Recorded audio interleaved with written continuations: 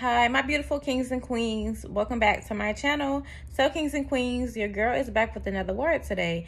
But before I get started, if you are new here, do not forget to like, comment, and subscribe. And don't forget to turn on your notification bell so that you can be notified every single time I drop a new video. So, kings and queens, I'm just going to go ahead and jump straight into today's word. So, Proverbs 10 verse 4 says, "Lazy hands make for poverty, but diligent hands bring wealth." So it says, lazy hands make for poverty, but diligent hands bring wealth. So God says that you cannot afford to be lazy in this season. He says that you cannot afford to forfeit your destiny. You cannot afford to forfeit the blessing that he has for you.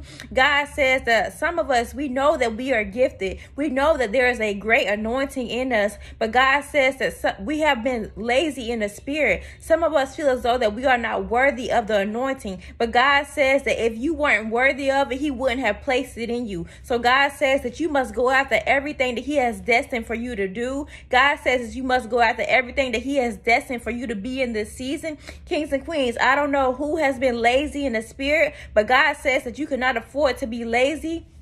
I rebuke the spirit of laziness off of you right now in the name of Jesus. I rebuke the spirit of procrastination. God says that you must get out of that bed. You must get out of, he says that you must get off that couch and get in your word. God says you must get in your purpose in this season. I don't know who this is for, but God says that you cannot afford to forfeit your blessing. You cannot afford to forfeit the blessing that God has for you in this season. Kings and queens, God says that your family is relying on you. God says that you are the generational curse breaker of your family. So he says that in this season, he says if you can break out of that curse, he says that your children would not have to deal with this generational curse. He says that your children's children will be blessed in the kingdom. God says that your blessing is gonna your anointing is going to bring generational wealth. He says diligent hands bring wealth. So God says if you want to be lazy, he says that that's going to bring poverty. He says that in this season you cannot afford to be lazy. So kings and queens, we must get up and get in our word. We must get up and get in our purpose.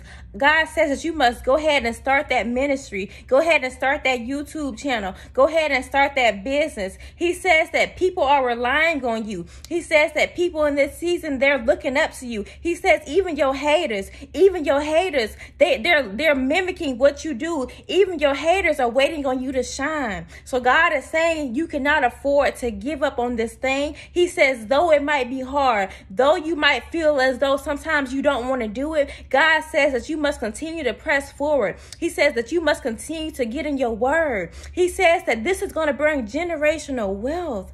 Aren't you tired of struggling? Aren't you tired of working from paycheck to paycheck? God says that he has given you the platform. All you need to do is do the work. God says that YouTube, do you not know how much income you can bring in through YouTube?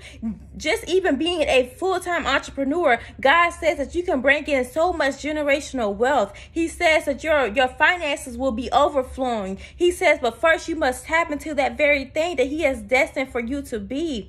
God says that you are gifted in the spirit. He says for your name. He says your anointing holds weight in the kingdom. Do you not know who you are? God has shown you time and time again who you are in the kingdom. God has given you the signs. He has given you the vision, but he says that some of us ignore the vision because we are scared to begin that thing. Some of us ignore the vision because we are scared of the potential that we have in the kingdom. So God is saying that you must continue to get up each and every day and perform the thing that he has destined for you to do. God says, he says, for the sky is the limit. God is saying that heaven is the only way that you want to go. God says that you don't want to miss out on the blessing that he has for you. God says that your family is relying on you in this season. So kings and queens, go ahead and jumpstart your purpose. Go ahead and begin that thing, because God says in this season, he says that the diligent hands will bring wealth. So if you are tired of struggling, or if you are tired of working on that 9-to-5 job, God says that you must get in your purpose. I don't know who this is for, but I hope this video has spoke to you. I hope that you have learned something from this. And God says that your light is about to shine.